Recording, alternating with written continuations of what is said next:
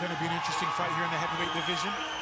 Chris Knowles had a great performance last fight and ended up getting knocked out with one body shot. Took the fight from him. He was doing really well up until then against Ramazan, a steward and student of the legendary Ernesto Host. And here we have in the white corner, Filip Verlinden, trained in Golden Glory with the legendary Ramon Dekkers, who we have here sitting beside us. Very lucky to have Ramon Dekkers here with us tonight.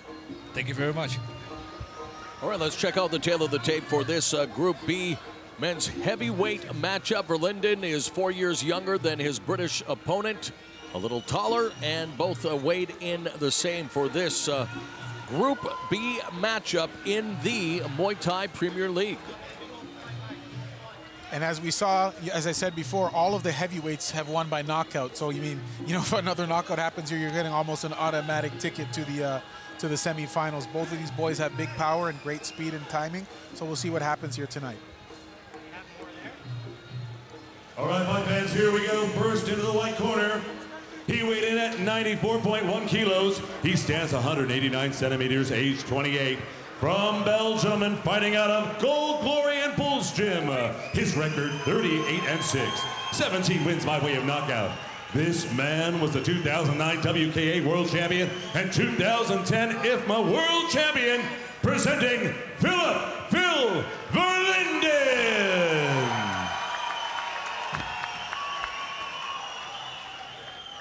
And across the ring, weighing 94.1 kilos, standing 185 centimeters, age 32. From London, England, he's fighting out of Minotaur Gym with a record of 33-13, 8 wins by way of knockout. This man was a 2004 IFMA World Champion and a 2010 UKMF British Champion. Introducing Chris, the Gentle Destroyer, Knowles. Your referee for tonight's fight, Josef Aknik. So Ramon, how does it feel? I mean, being a legend of Muay Thai, one of the first from Holland to fight on full Muay Thai rules, to see Muay Thai now here in Holland again with full Muay Thai rules. How does that feel? A little bit strange, because I never saw it before. And, but it looks really good, to see those guys fighting with elbows again. And now you've got one of your students and fellow gym mates in Filip Verlinden fighting here tonight. Has he prepared very hard for this fight? He's preparing always very good for his fights.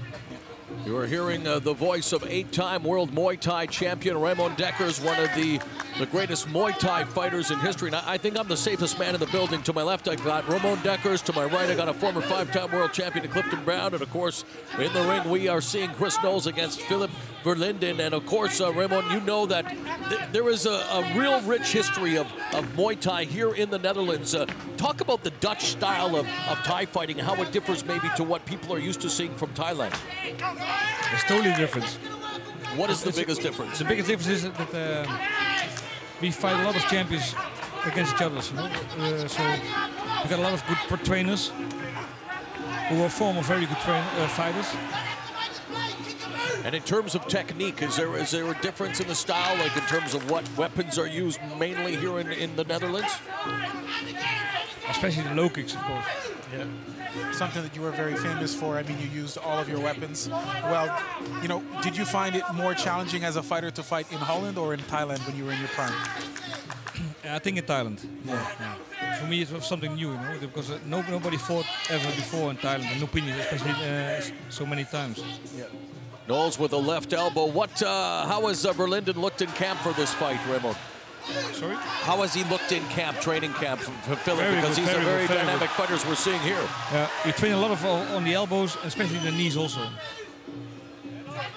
Using his flying knee there and his high kick coming back, Chris Knowles really aggressive on his counter as well. He's looking very good, Yeah. Because he's a very experienced fighter. What are you doing these days, Ramon? Teaching? Teaching, private lessons, seminars. Had something like the MPL existed when you were fighting, would this be something you'd be interested in fighting a tournament style against other top fighters? In my days, there were no tournaments. A very aggressive start here in round one.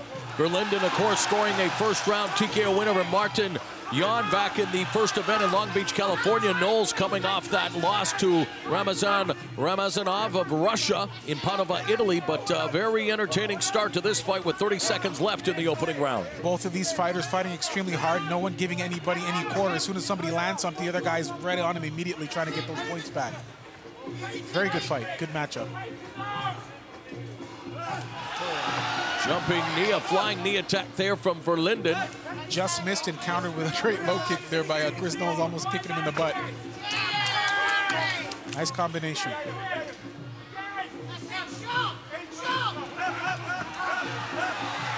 Right elbow. Yeah, catches him with an elbow right at the bell.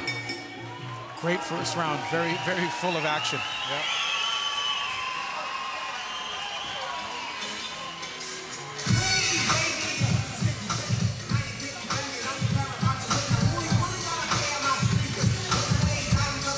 Take us through some of this action here, Ramon and Clifton. You guys can share. What are we seeing here on the screen, Ramon? What did you like about Verlinden in this round?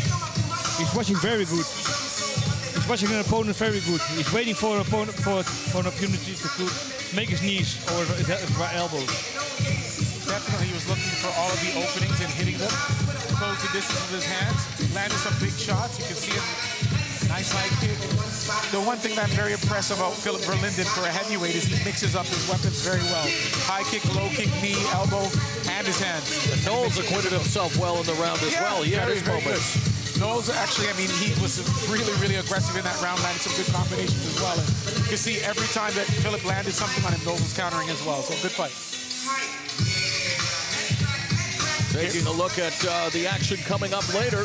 Here's Marco Piqué, as we said, interesting preparation for this fight, training with his arch rival Nicky Holzken to get ready for his big fight with Ali Gunjar, fighting here at home in Holland. Big fight today. Rubber match between those two, and it will be for the WMC Intercontinental Middleweight title. So 5 rounds of action, scheduled for 5 coming up in tonight's main event. What are your thoughts on Marco Piqué, Ramon? My thoughts, he prepares himself very good every time, so we have to wait. Wait and see what transpires later tonight as we are set for the second round. And Verlinden comes out quickly, so does Knowles.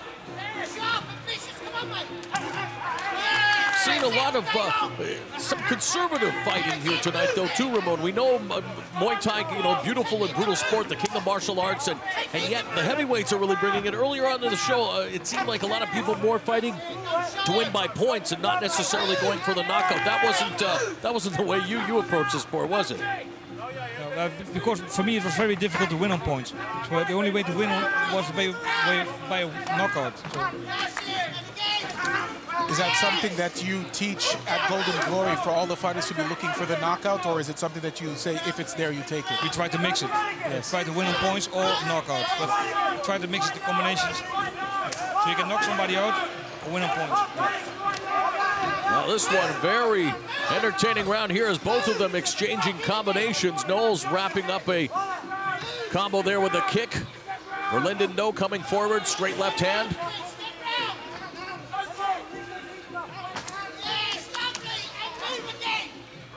Pace slowing down a little bit. I think the heavyweights are getting a little bit tired. I mean, they're going at a very, very high pace. What is Verlinden's best weapon, Ramon? What's he known for in the gym? His condition and also his timing is very good. Oh, spinning back elbow there from Knowles. Verlinden stalking him right now. Knowles still hitting, though, every time Verlinden steps in. Verlinden's got to pick up the pace a little bit more right now. I think he's giving away a little bit of too many points to Chris Knowles right now.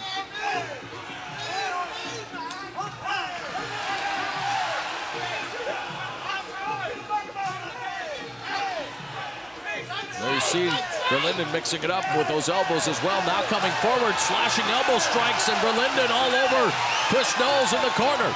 A cut there. Oh, and another big elbow there. Is that him? Very good timing, you see it? Yep, all about the timing. And he's cut him. Big cut down. Knowles catches him. The champagne catch and sweep, is that what you call it? Exactly. Big, huge cut there on the left side of the head there of Chris Knowles, and Verlinden looking to get in on it and hit him again with another big elbow. What are the biggest improvements you've seen over the past few months in Verlinden? We talk about the timing and conditioning and everything. Is there an area that you have seen him really improve in terms of technique?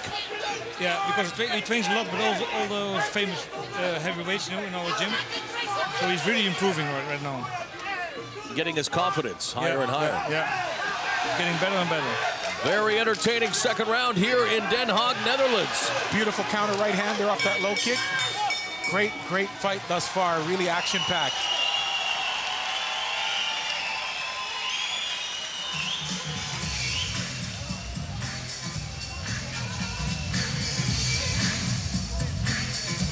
Here we can see Filip Verlinden stalking Chris Knowles, landing that big overhand elbow. Countering every time. I think this is the point right here. He's getting it back into the rope, and this is where he gets him with that big elbow and cuts him open.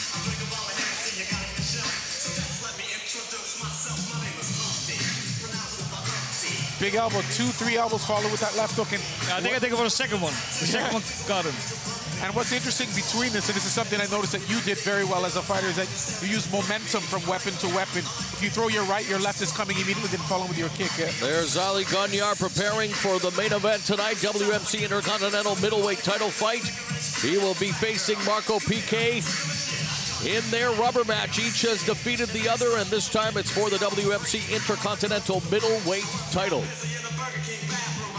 As we said, there's a lot of bad blood between these fighters, and so much so that Marco Piqué and Nikis Holton, which also had bad blood, decided to train together to get ready for their fights tonight. So it's going to be a very action-packed fight between Ali Gunyar and Marco Piqué. And I guess the best thing you can say about that cut to Chris Knowles is that it's not over the eye, which, you know, it's on the top of the head there. It shouldn't really bother him in terms of his vision in this fight. I don't think so. Final round. Let's hear it for these fighters.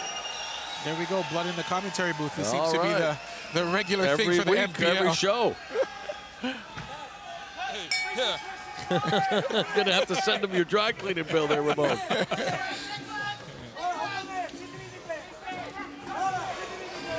Explosive start from Knowles in this final round. Verlinden trying to respond in kind. Knowles doing a good job circling away from the ropes. Verlinden wants to cut off the ring, keep him there. It's a great fight. Very good matchup between the two guys. Very tough fight. Yeah, most action-packed fight of the night. Oh, big right hand.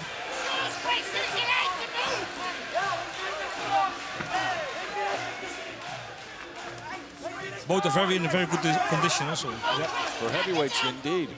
And using all of their weapons, good combinations at all times. Yeah.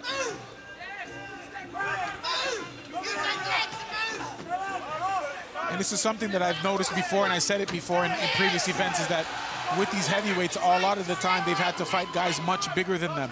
Now at 95 kilograms, I think it's a good weight for both of these guys to perform at their best. Yeah, I think so.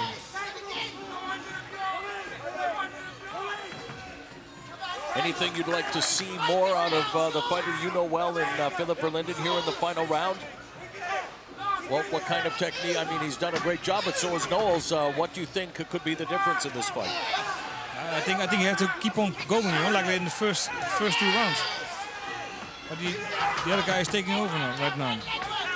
He's got to keep his pace higher and keep his work rate going. Yeah. And I agree with you. Straight right hand catches Knowles. Oh, another big one. Knowles comes back with his own right uppercut and inside leg kick. Body kick from Knowles. Body kick from Verlinden. Follows it up with a straight right. Less than a minute remaining now in the fight. Will it go the distance? These two are looking to knock the other one out. Nice knee from Verlinden. Action-packed fight. The crowd is totally into it as well. 45 seconds left. What was your favorite technique in your legendary career, Ramon? I know the low leg kicks, but what was your what was the one strike that you like to finish a fight? Left hook or right hook. Body shots. Oh, beautiful high kick there.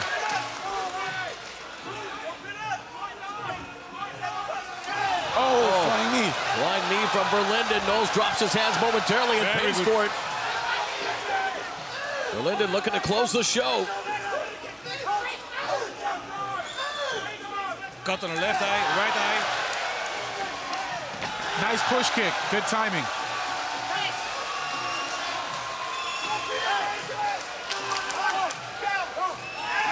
Another flying knee from Verlinden, really wanting to close this in emphatic fashion. Terrific heavyweight tilt here in Den Haag, Netherlands, part of the Muay Thai Premier League. What a fight. Fantastic fight. Great job. Definitely the fight of the night. I got to give a hand to that one there. For sure. And I want to thank 8-time World Muay Thai champion Ramon Dekkers for dropping by and visiting with us. You have to be impressed with the performance of Filip Verlinden in this fight. Very good fight, very good fight. Well, thank you very much, and congratulations on a tremendous career, and good luck in your future teaching the next generation of Muay Thai fighters. El Wapo Basrun says hello, by the way. Say hello for me, too. Okay, All right. Take care. Ramon Dekkers joining us here as we are going to go to the replays here. And what was a very entertaining scrap. Definitely the most exciting fight of the night. These guys used all their weapons, their punch, kick, knee, and elbow, rocked each other, didn't give any quarter, back and forth. Hard to say who won this fight. I mean, you know, there were times when both fighters had domination, and it's going to be interesting to see what the judges score it as. I mean, this was one of the best fights, another one that might be nominated for Fight of the Year. When you look at damage, it's written all over Knowles' face, but he also had his moments. And the one thing about Chris Knowles, win or lose, he always puts on a show. That was a great fight. That was an absolutely great fight between these two guys. So lots of great action. There's that push kick that dropped Knowles. And our ring announcer, Chris Gregory, standing by with the official decision as Chris Knowles and Filip Verlinden go the distance here in Den Haag, Netherlands. Ladies and gentlemen, we have your decision. Judge 1 scores about 30-25. Judge 2 sees it 30-27, and Judge 3 has it 30-27. All in favor for the winner by unanimous decision. In the white corner, Filip Verlinden. Clean sweep, Filip Verlinden gets another 2 points, improves to 5 points in Group B of the MPL's heavyweight division, and while Knowles suffers his second straight loss, he's the kind of guy that you want to have on a card because he always brings it. Well, you can't be disappointed with his performance tonight. That was an unbelievable fight between both of these guys. Filip Verlinden landed a little bit more telling shots. We talked about damage. You could see the damage on Chris Knowles, and I think that's what the referees looked at. That score there of 30-25, I think, was a misread. It was 30-28 there.